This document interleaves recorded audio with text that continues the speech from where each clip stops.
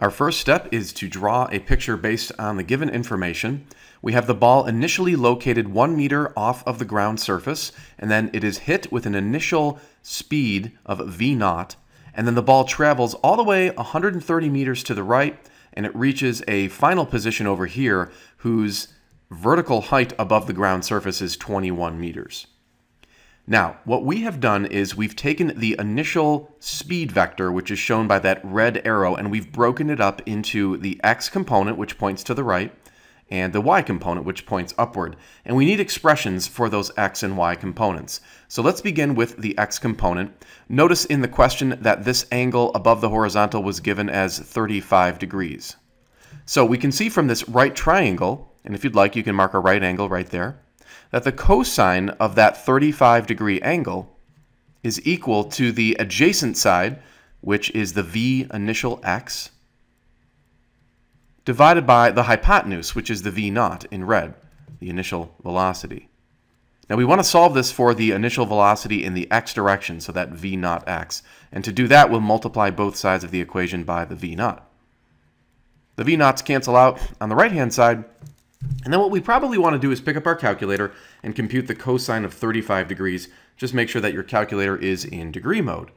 And so we end up with 0.82 approximately. So 0.82 times the v0 is equal to the initial velocity in the x direction. So let's label that accordingly in our picture. This is 0.82 v0. Now for the y component, we're going to use a different trig function. We'll use the sine function because the sine of the 35-degree angle would equal the opposite side. Notice the side that is opposite of the 35-degree angle is the side marked v0y. So it's opposite v0y over the hypotenuse, which is the v0. And then just like before, we'll multiply both sides of the equation by the v0. Let's do the sine of 35 on our calculators. You're going to get about 0.57. So this means that 0.57 multiplied by the initial velocity is equal to the v initial in the y direction. So let's label that over here accordingly as 0.57 v0. Okay, so that's out of the way. Now what we do is we come over to a little bit of a table over here, and we're going to fill in all of the known information. So in the x direction, we just figured out that the initial velocity is the 0.82 v0. And then for the y direction, the initial velocity is the 0.57 v0. Let's actually jump to the acceleration, because in the x direction, there is zero acceleration. There's no force acting in the x direction, and therefore there's no acceleration. In the y direction, we have the force of gravity, which causes an acceleration of negative 9.8 meters per second squared. We'll skip the time for now, we don't know that either, and then the displacements. Now, the displacement in the x direction is 130 meters. In the y direction, you have to be a little bit careful. Let's recall that the delta y would equal the final y coordinate minus the initial y coordinate. Now, if we look back at our picture, the final y coordinate of the ball, when it's over here, is actually the 21 meters. And the initial y coordinate of the ball, when it's over here, is actually 1 meter. So the displacement in the vertical or y direction is the 21 minus 1. This gives us a delta y of 20. So make sure that you use 20 here. Okay, so we have all the known information filled into the table. That moves us on to the next step, which is to pick an equation to help us begin to solve for some of these quantities, these unknown quantities. So let's put the equations down here. And these are actually written in terms of the y coordinate, but they are equally valid in the x direction. And we're actually going to examine this equation for a little bit during this problem.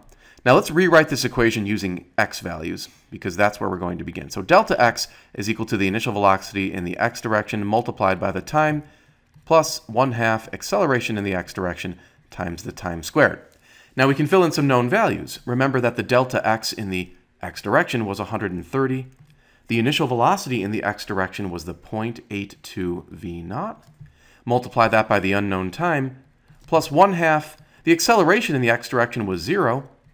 And the time, again, is unknown. Now this term will zero out, and we have an expression now for the time. All we need to do is divide both sides of the equation by the 0.82 v0.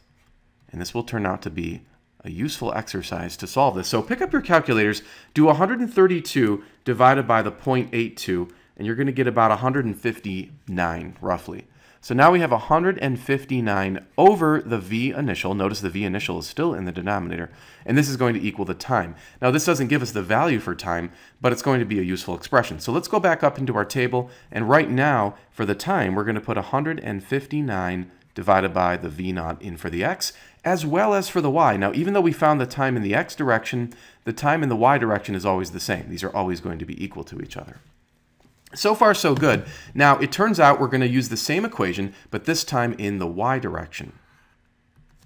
And we're going to fill in the known values. So we're going to be using this equation, again, but this time in the y direction. The delta y, we recall, was 20 meters, equal the initial velocity in the y direction, which was that 0.57 times the v naught. Now, check this out. You're going to be multiplying this by the time. We just figured out the expression for the time was 159 times v naught. So let's fill that in, and something miraculous will happen in just a moment. And then we'll do 1/2 times the acceleration in the y direction, which was negative 9.8, and then multiplied by the time squared. Once again, put the 159 over v naught, and then don't forget to square it. That's very important. Now, here's the miracle. The v naughts cancel out right here. So that's pretty handy. Now you can multiply the 0.57 by the 159, and you're going to get about 91. So now you have 20 is equal to 91. And then over here, when you multiply 1/2 times negative 9.8, you get a minus 4.9. And then you're going to square the 159, and you're going to get a pretty big number, 25,281, over, and you have to square the v initial in the denominator, so that's going to be v initial squared. Now we can solve for the initial speed very nicely here. Let's subtract 91 from both sides. So if you do that, you're going to get negative 71 is equal to negative 4.9 times this very big number over v naught squared. Then you can divide both sides by negative 4.9. Notice you can divide because there's a multiplication right there. So we do the opposite, which is division. So we divide both sides by negative 4.9. You're going to get about 14.5 on the left side. We are getting there. And then we'll multiply both sides of the equation by v initial squared. Remember that it is squared. They'll cancel out on this side. Then you can divide by the 14.5.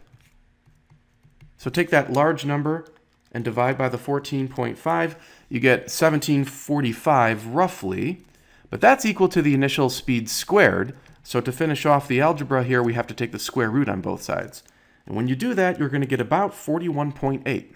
So the initial speed is approximately 41.8 meters per second. This becomes the correct answer to part A of the question.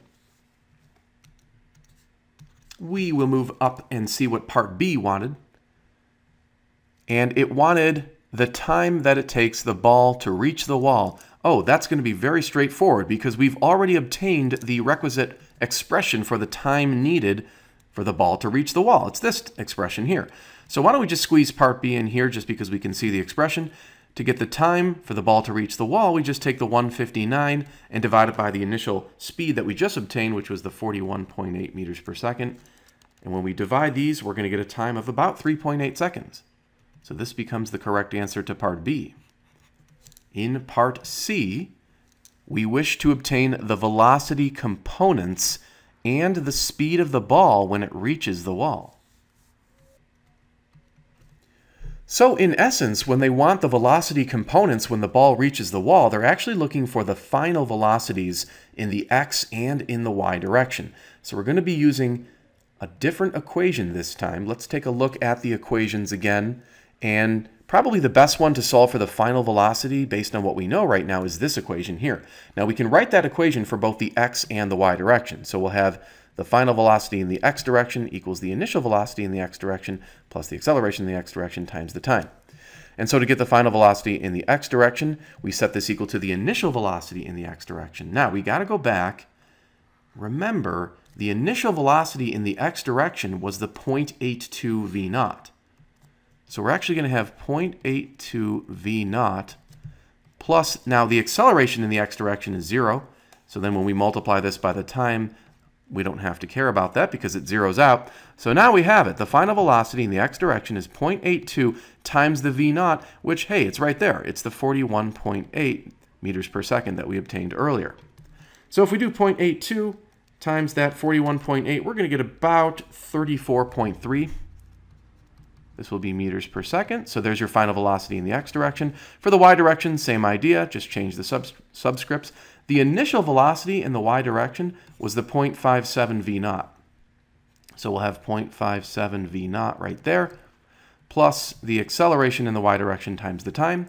So let's plug in the numbers. We have 0.57 times 41.8 plus the acceleration of negative 9.8, and then the time we figured out was, in part B, 3.8 seconds. So go ahead and punch all this in at one time, and when you do that, you're going to get a final velocity in the y direction of negative, well, it's going to come out negative, but let's be careful here. Let's go back and see if they wanted the velocity or the speed, because that's going to matter. It does say the velocity components. So velocity is directional, therefore we have to keep the negative sign on here. So there's your final velocity in the y direction. Finally, we need the speed. Now here's how you get the speed. You know that in the x direction, the ball is moving in the positive direction because your final velocity was positive. And then in the y direction, it's moving downward because its final velocity was negative, and it's going 13.4. These are both in meters per second. The final speed is actually this vector right here. We can call that just v, and that is essentially the hypotenuse of a right triangle. So we use Pythagorean theorem. The hypotenuse squared is equal to one leg of the triangle squared plus the other leg of the triangle squared. If you compute the right-hand side in its entirety, you're going to get 1356, the year I was born. So v squared is equal to about 1356. And then we'll take the square root of both sides. And when you do that, the final speed is about 36.8 meters per second. So that's the answer for the final speed of the ball.